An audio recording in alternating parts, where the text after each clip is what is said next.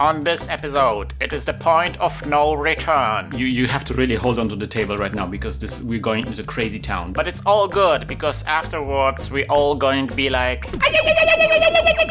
But then suddenly, bugs. Just a little thing and suddenly like, oh, what is happening? Which we are going to solve in the most mind-blowing technique yet.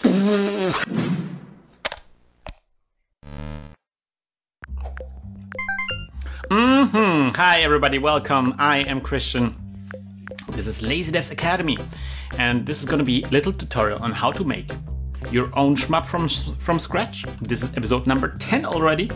And finally, today, it happens. It ends today. We are going to learn how to make multiple bullets. We have, the last episode, we have learned how to make state machines. That's good. We have the start screen, we have the game screen, we have the game over screen. That's good. And we can switch between the different states. It's awesome. But we want to have multiple bullets.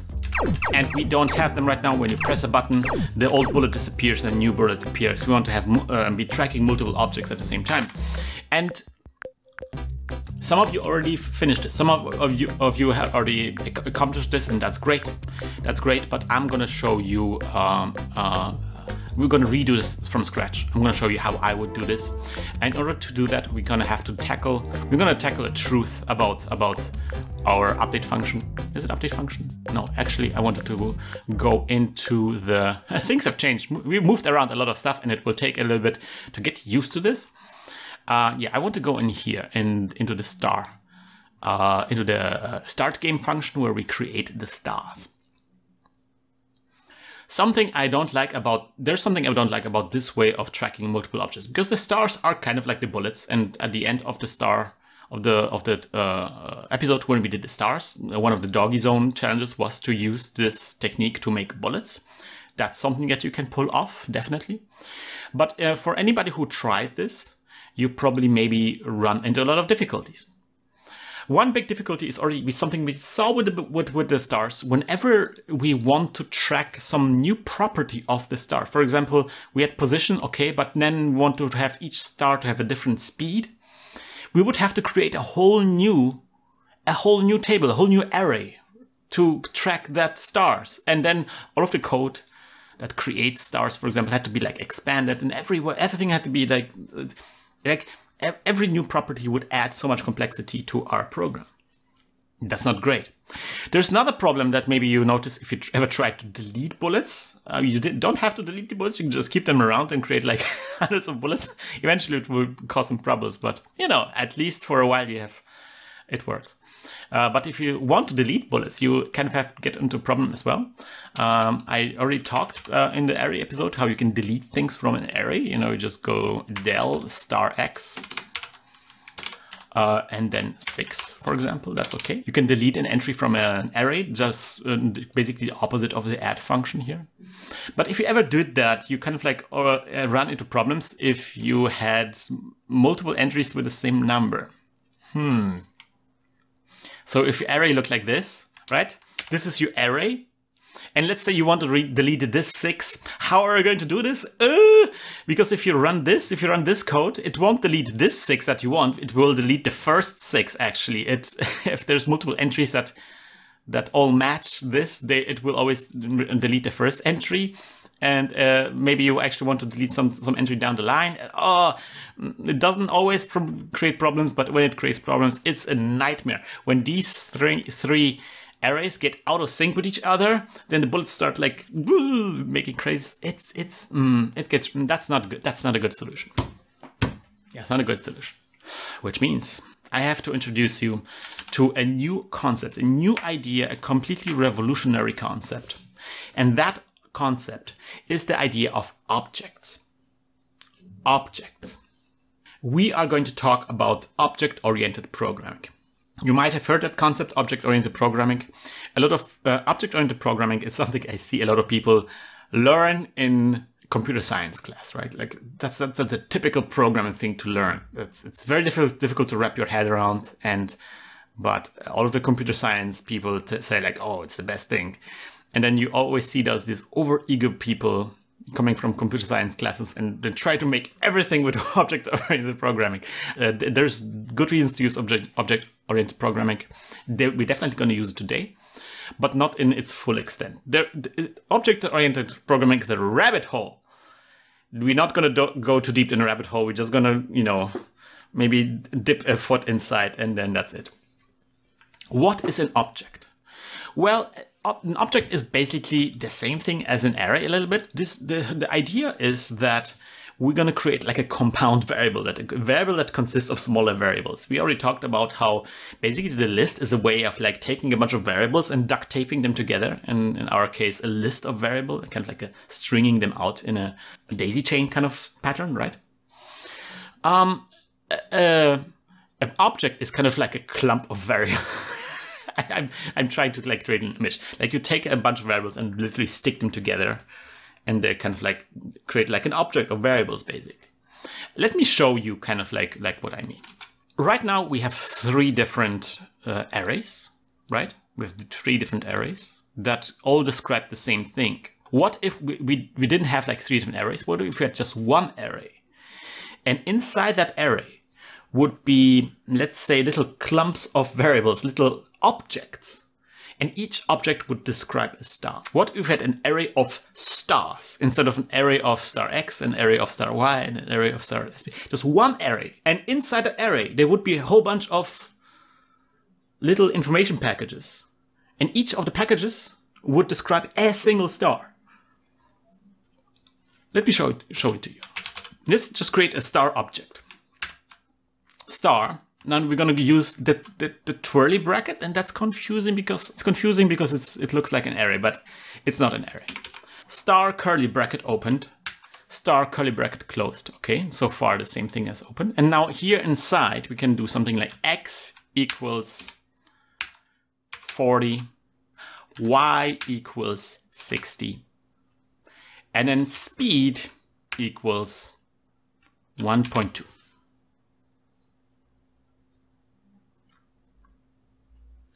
This is different from what we had before. Before we had something like a list or like a table, right? Let's say the list would be something like just a number, like a sequence of numbers, right?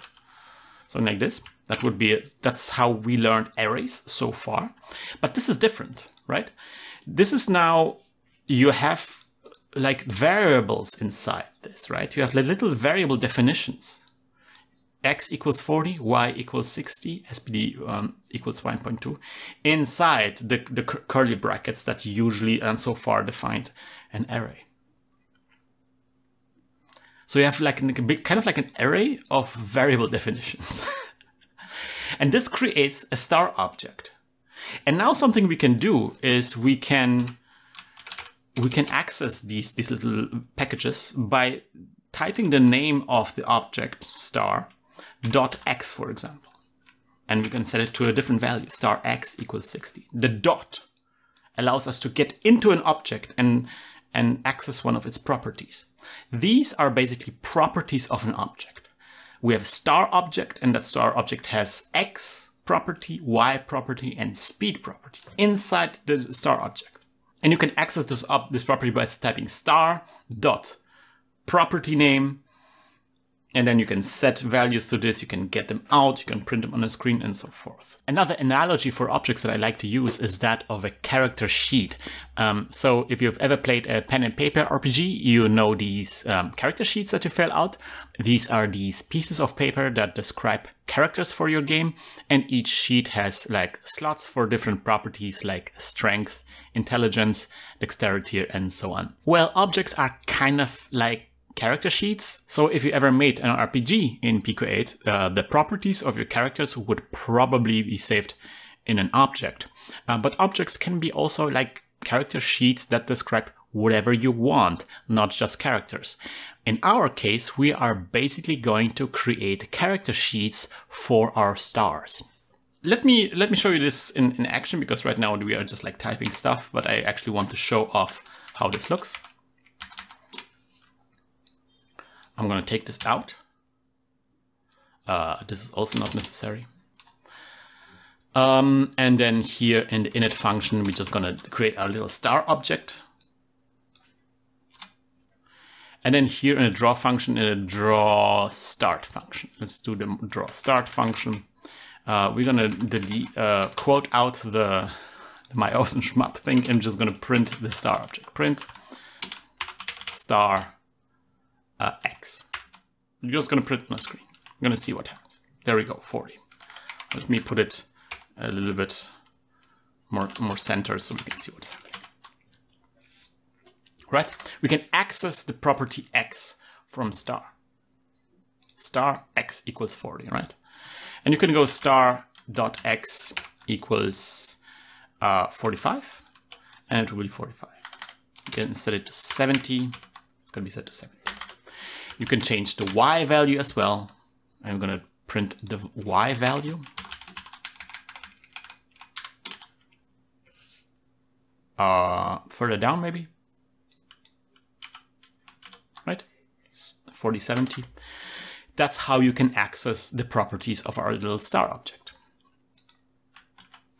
70. And now, of course, you can, and that's kind of like the idea here, is you can actually draw an object on the screen. Basically, you can draw something on the screen that is driven by the data inside an object. And that's kind of like very important to differentiate. This is an object. Yes, this is an object. We call that an object, a programming object. But it's not a visible object. It's not something like it's on the screen somewhere, right? It's just like an object means that it is multiple variables duct taped to each other a little bit. That is a thing that exists that has multiple properties, and each of the properties is a variable. It's not a thing on the screen, but we can make it a thing on the screen. We can start drawing things on the screen that are driven by those objects. The way we had, here, things drawn on the screen driven by a bunch of arrays. We can do that. And I want to do that. I want to do this with this one object that we created here, the star object, a single object that we have so far. So we're going to do pset star.x star.y, and we're gonna turn it white for now. And there it is. There it is. There's the one little star driven by the data inside our star object. So if I set it to 100, it will be all the way down here. 120, almost at the edge of the screen. If I set it to just 1, it will be all the way up. So far, so good, but that is not necessarily revolutionary. Why? Like, because, you could also have like star underscore y, right? That's just a variable, or a star y, right? Or a star bob.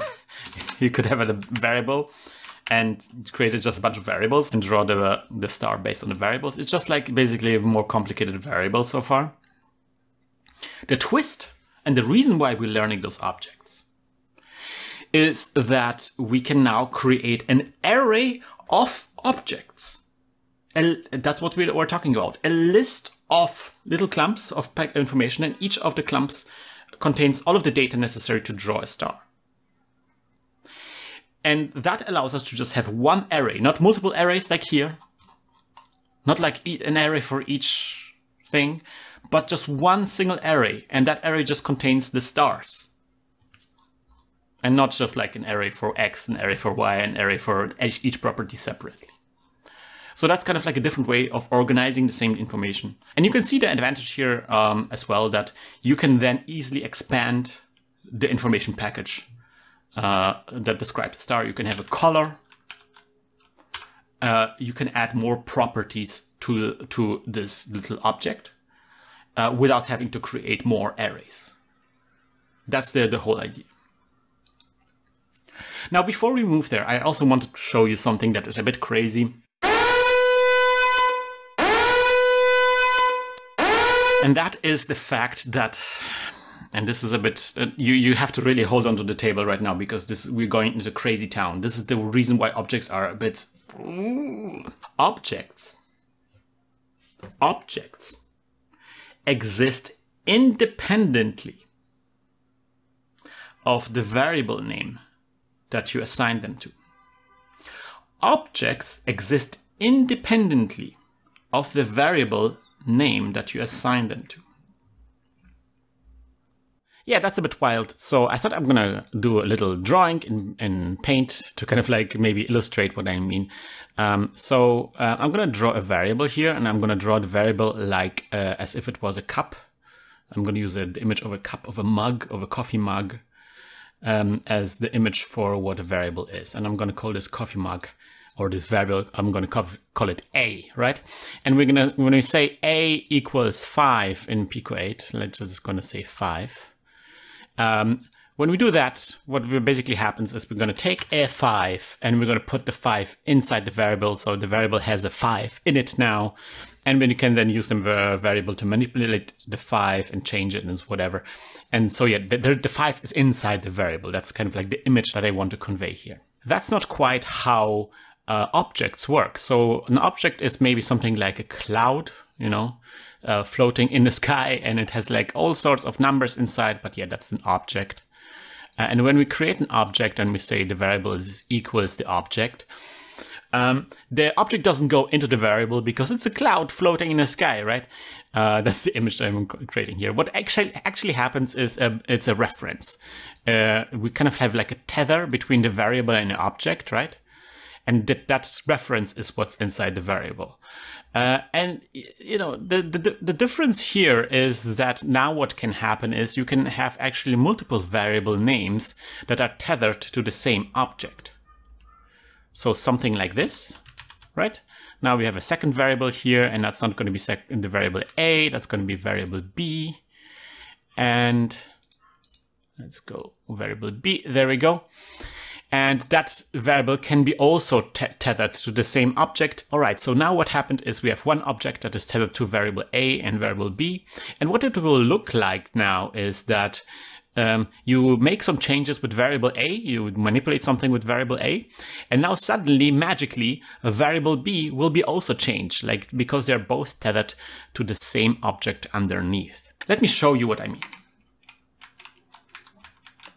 I'm going to create a very simple, actually, I'm going to create something like this. So I'm going to create a blue star, a red, or let's say a red star here.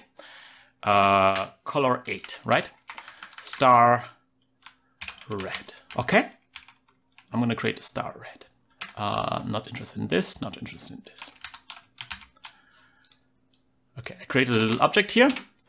I'm going to draw this on the screen. So here, when I'm printing it, I'm going to go star, no, actually, let's remove this.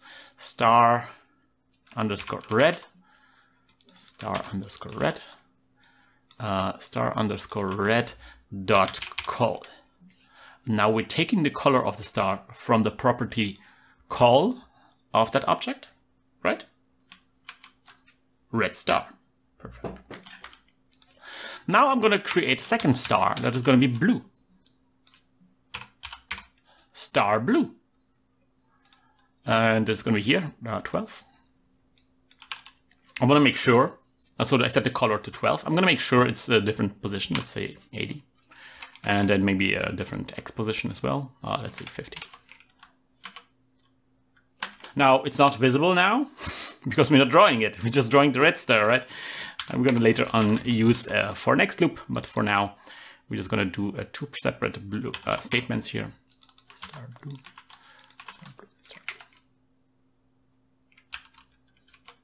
blue. Perfect. Here's something that's weird. Those two stars exist kind of independently of the name we have given them. If I'm going to say star blue equals star red, we only see the red star. We're drawing the red star actually twice right now. And I mean, that makes sense, you know, right? If we have we have red and we set it to 5, and we have blue and we set it to 7, then if you go blue equals red, then what you should get out is, you know, blue should be 5 and red should be also 5, right? That just makes sense. Like red starts with 5, blue starts with 7, but then we take whatever, like we delete the constants of blue and we replace with constants of 5 and they're both set of 5. The problem here is that if we afterwards, if we're going to say blue equals blue plus 1, right, something like this, then blue is going to be 6 and red will remain 5. Red just still has 5, and blue had 5 in it after this. After this, blue was set to 5. But then we're going to take blue, whatever was in blue, and set it to 6. Not so much here. Not so much here. Here, that object that was assigned to red is now also assigned to blue. Those two variable names point to the same object. And if we made changes to the blue object, those changes will be also applied to the object that is assigned to red. So for example, if we're going to go star underscore blue dot x plus equals star underscore blue dot x plus 20, we just add 20 pixels to the blue star, it still only shows you one red star. We're not only moving the blue star, we're also moving the red star. We're moving both stars at the same time. Just to drive up the point, I'm going to actually print the stuff on the screen, right? I'm going to go print star red.x, and I'm going to print start red.y. Blue. 60, 60. Both are at the position 60. I'm going to add 25. Both are at 65. Although we're only changing the blue star, we're only changing the parameter of the blue star, we think. But the problem is underneath, under the surface, those stars exist independently. They're just floating in your computer. And when we are assigning an object to a variable name, we're creating kind of like a pointer. We're saying like, okay, this name now is associated with this floating object. And we can have multiple names that all point to the same object. This is what we're happening here. Red and blue are pointing all to the object that is here, to the object that has color red. And this association with the second object that we created here, this is the second object, that was severed when we said like, now I want to take this object and associate it with the blue name. All right, so just so we are on the same page, I'm going to create a little drawing to illustrate kind of like what just happened. Maybe you kind of like you are a visual learner, maybe you need kind of like this graph. So again, I'm going to use this metaphor of a cup of a coffee mug that is really, really badly drawn. And I'm going to kind of like show what we just did there. So we created two variables. One of the variables was created, was named star red. I'm just going to write red in here. And the other one was called blue, right? And everything was peachy. And then we created two objects, actually. We created two objects. I'm going to illustrate them as having, as being just those clouds in the sky. And then we assigned each of the object to its own variable. As I already said, like they are basically the variables are tethered to objects. The objects are not necessarily in the variables inside, but they're tethered to them. And everything was peachy.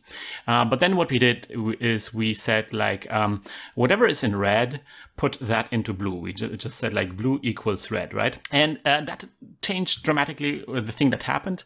That tether between the blue variable and its object, that was severed. We didn't have that tether didn't exist anymore all of a sudden. And what we did is we said whatever is in red, put that in blue. Well, in red, there is just a tether to the object. So we just like basically said, okay, tether blue to the same object that red is tethered to already. And so, and this object that was already tethered to blue, that kind of like disappeared, like that was out of the picture now.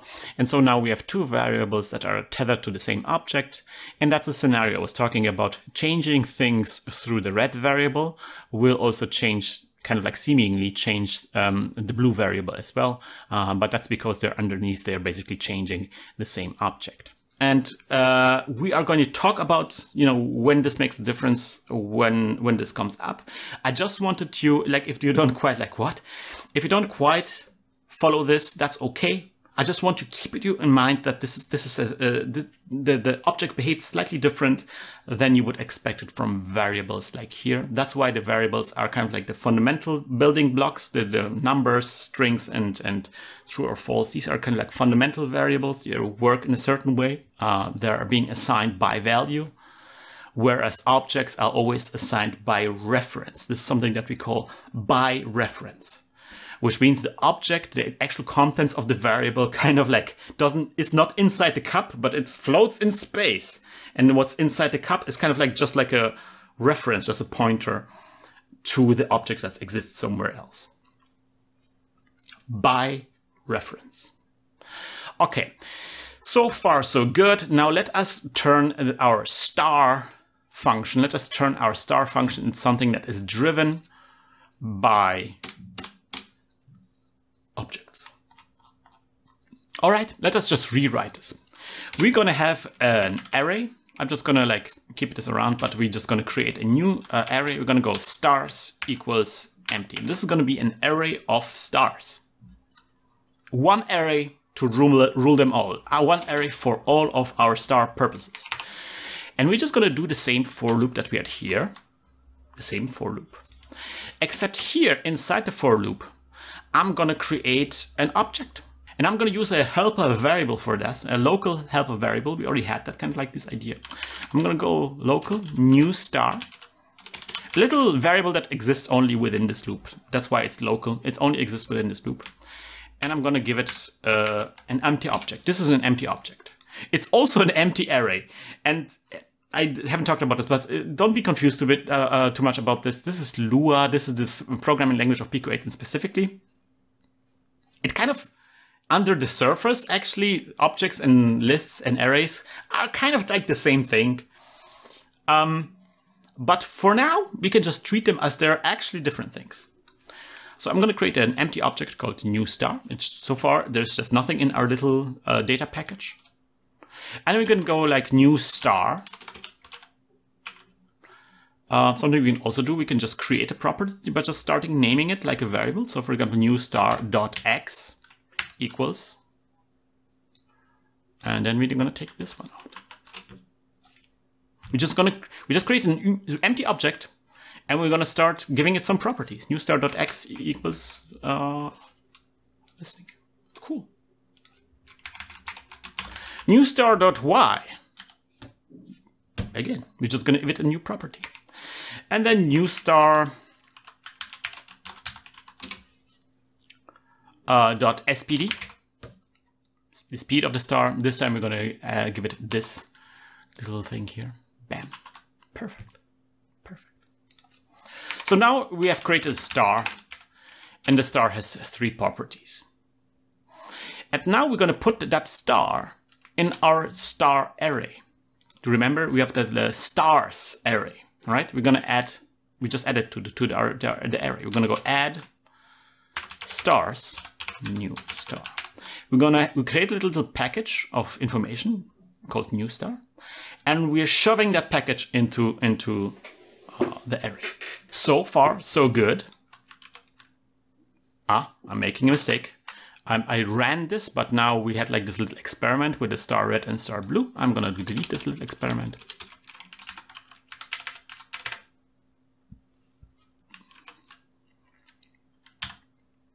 So far, nothing changes because we are not actually we are not driving our star drawing with this stars array.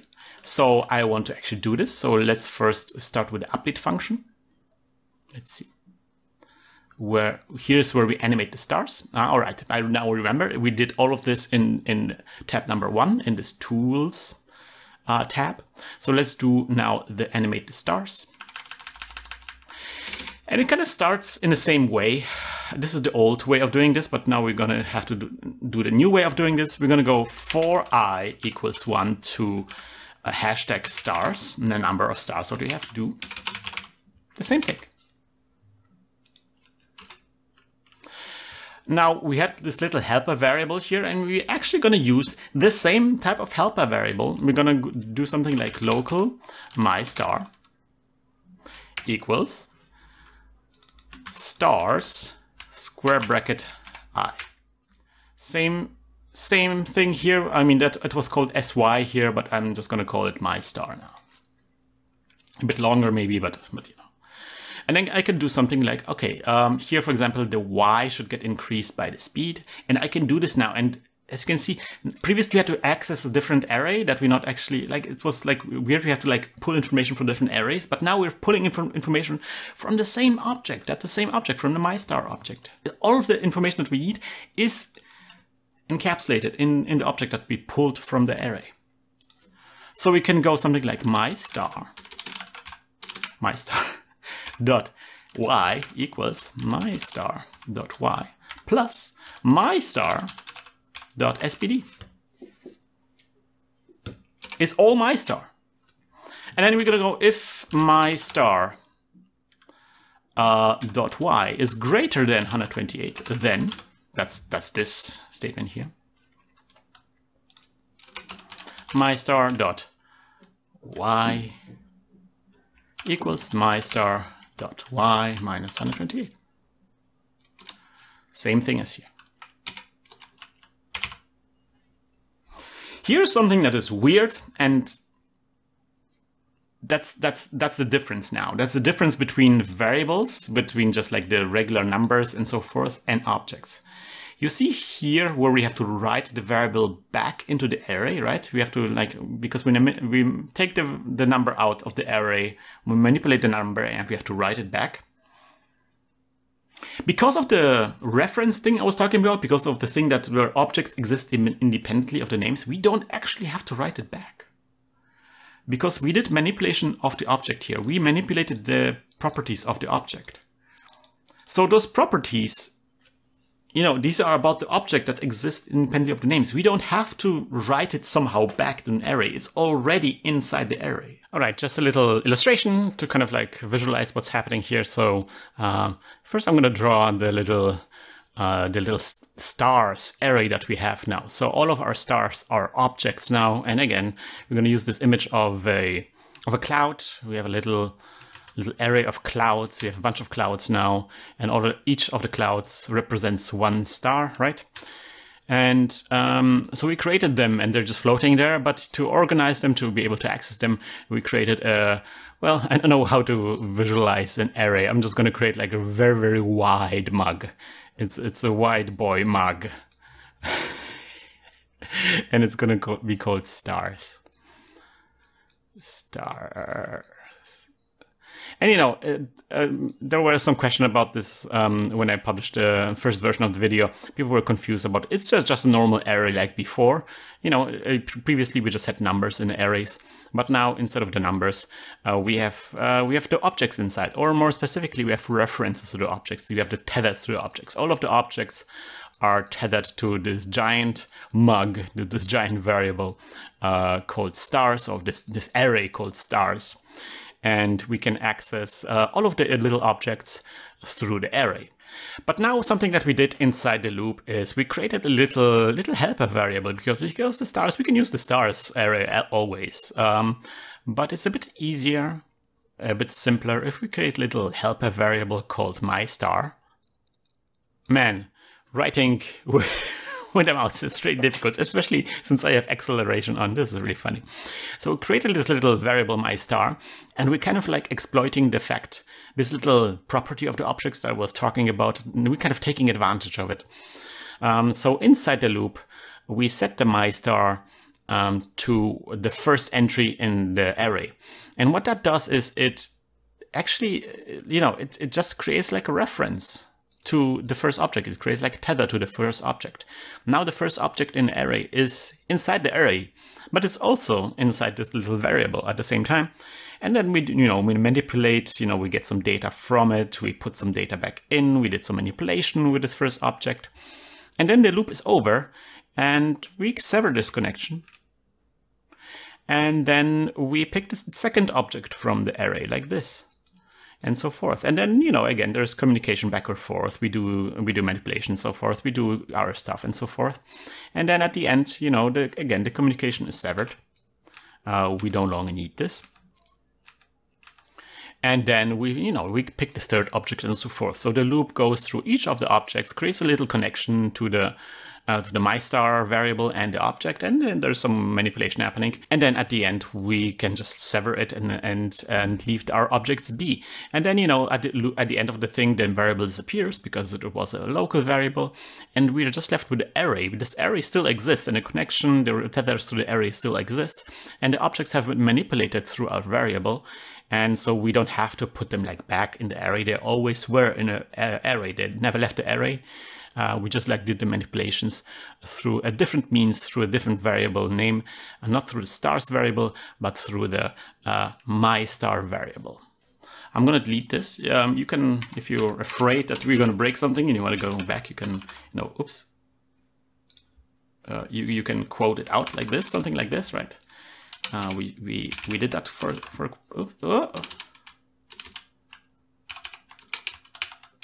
like this. That's good. Something you can do.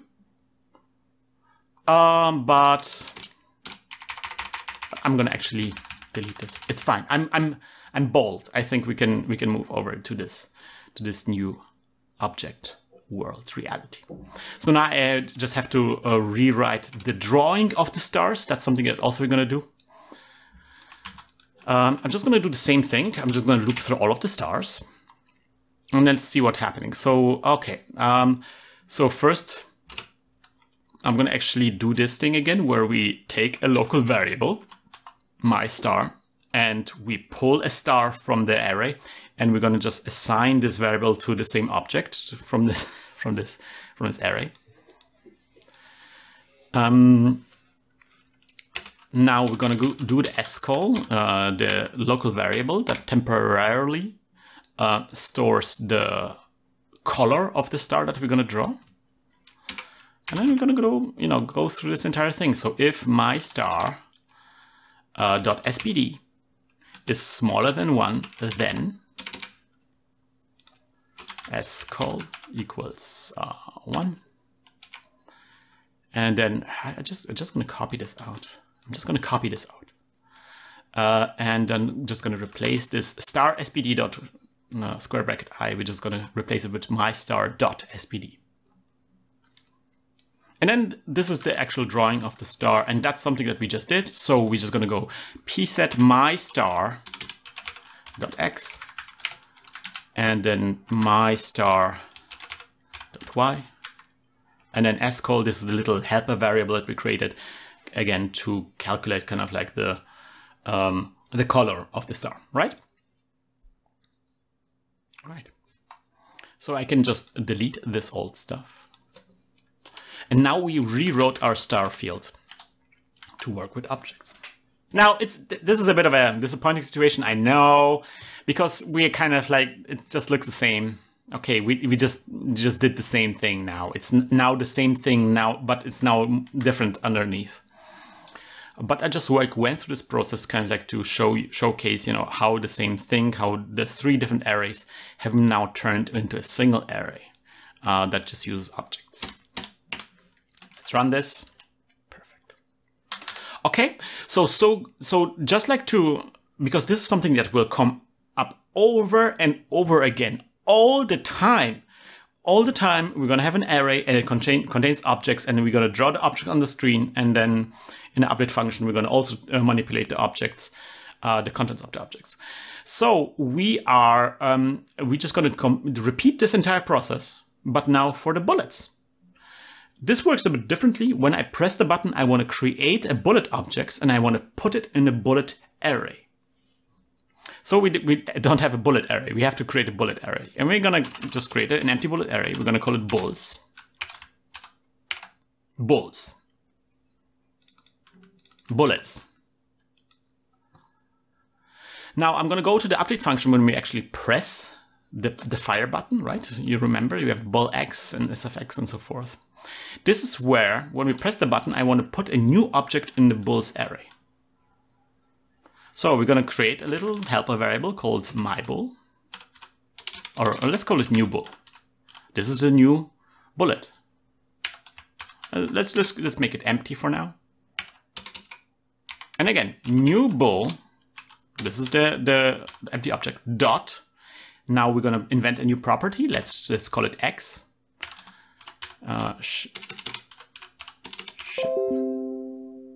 I'm sorry, this was me. This was not your. This wasn't your Windows. Oh my gosh. Let me. Can I? Yeah, I'm gonna just deactivate. There's some notification happening in my Windows. I'm sorry.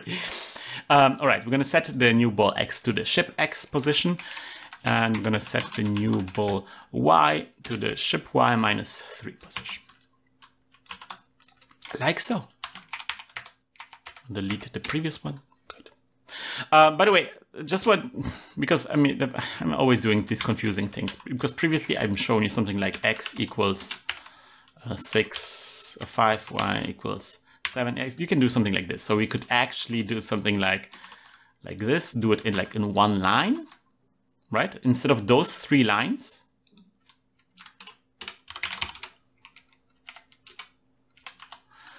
This line is equivalent to this line. I just think this is a bit like, especially at the beginning, maybe a bit more understandable because it uses this dot syntax. I think this dot syntax is kind of nice. Doing it in one line is a bit more compact in terms of code, so maybe that's good. But I don't like how it gets very quickly too long. The lines get very quickly too long, and you have to scroll sideways, and that's kind of like unpleasant. Something you can also do is kind of turn it into kind of like a block. So you can just add a line break here. That's something that's quite popular. I do it myself quite often. So I just create a new bullet, open curly brackets, then just enter and then continue the definition of the object throughout the next line. And I do like a nice indentation here. So I just have like a whole list of properties of the object under each other. That's maybe a bit better. There's different ways of doing this. I'm just gonna, for now, like, don't get too confused. So for now, I'm just gonna use this thing, and then maybe later on we're gonna switch to a different version of this. But so far that's fine. Defining an X and a Y, very, very simple package, even simpler than the stars for now. Maybe we're gonna have different, more complicated bullets later. All right, so we're gonna create this new bullet, and very important, we now have to put the bullet into the bullet array, the bulls array. So we're gonna go add bulls, new bull.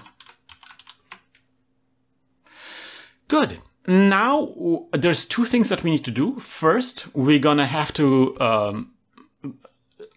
loop through the bullet array and animate the bullets because they have to fly out. And then second thing is we're gonna have to draw the bullets. Let's do the drawing first. We're gonna go to the draw function. We're going to see where we're drawing the bullets. Ah, there he is. There's the bullet that we're drawing. Instead of drawing 1 bullet, we're just going to draw a lot of bullets. We don't know how. We're going to use 4 next loops. We're going to go for I equals 1, 2, number of bullets.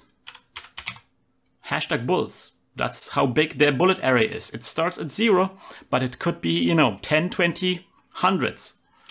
Do.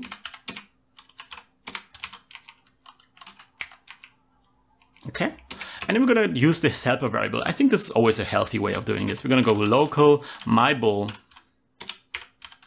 equals bulls square bracket I. We're going to pull a bullet from our bulls array. And we're going to draw a sprite, the sprite 16, at mybull.x, mybull.y. We're just going to draw those 2 properties we're going to take it from the bullet package, and we're going to draw a bullet there, and it should actually already work. It works. Now you can see the bullets stay, but it works. It works. So all that is left to do, I'm going to actually copy this for next loop here, is we're going to go in an update function, and we're going to make sure that the bullets are actually flying. So again, the same thing. Where are moving the ship, moving the bullets now. We're going to do a loop where we loop through all of the bullets. And again, little helper variable, mybull equals bulls square brackets I.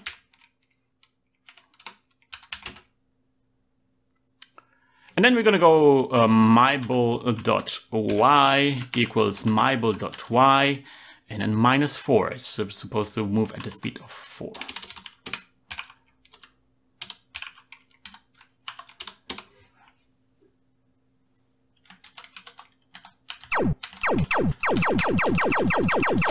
Ah, yeah, baby! Woo!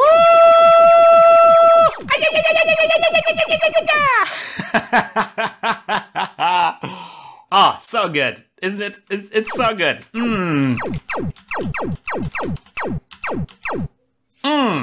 Isn't it good? Doesn't it already feel immediately better? I don't know, I feel already better. Okay, so today we learned about objects. We learned about how objects are little packages of data, of information. By the way, so far we only put like numbers in objects, but you can also put strings in objects. You can put other objects inside objects. You can, it gets really, really crazy. But yeah, just objects as a little bundle of information. We learned how to create arrays of objects. We learned how to iterate through an array. That's something that, again, it will come up over and over again. We just loop through an array of objects and we perform operation on those objects. We are adding stuff to objects. Oh, I forgot something very important. We're not deleting objects. Maybe that's kind of something that we should do now, because I don't want to split this into different episodes. Yeah, we are adding bullets, but we're not removing the bullets again. And that's something that we should maybe take care of. Let's do that for a second here. I want to, in the draw function, and draw game function, at the end of the draw game function, I want to actually print the number of bullets. Like this.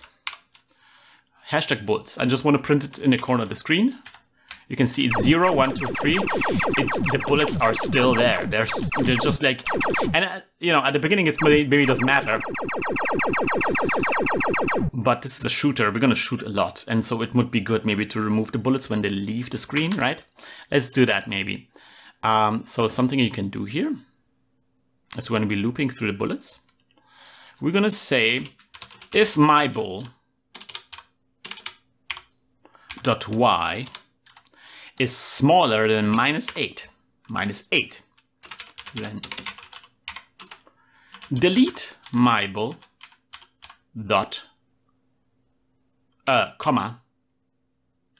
delete bulls, mybull. Right? We're just gonna delete from the array bulls the mybull bullet. If the bullet is going more negative, more upwards than -8. I used -8 because, again, the position of the bullet, the position of a sprite is always the top left corner. So we need to account for the fact that the bullet has, the bullet sprite has a certain height, and that height is 8 pixels. So if, for example, if the bullet is drawn at coordinate y equals 0, then just the upper row touches the top edge of the screen. You kind of have to wait. You have to move it into negative until the entire bullet disappears off screen. You don't want to remove the bullet too early. So that's why -8. Now we can be sure that the bullet is so far off the screen that the entire sprite is actually drawn off screen, and there we can delete the bullet. Let's see if this is going to cause some problems.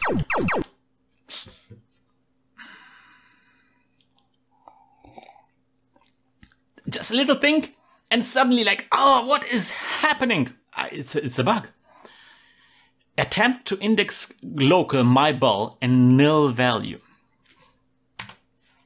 So mybull at some point is nil. What happens? Well, and this is kind of like a problematic thing here. We are manipulating an array that we are iterating through, and that causes problems with Pico-8.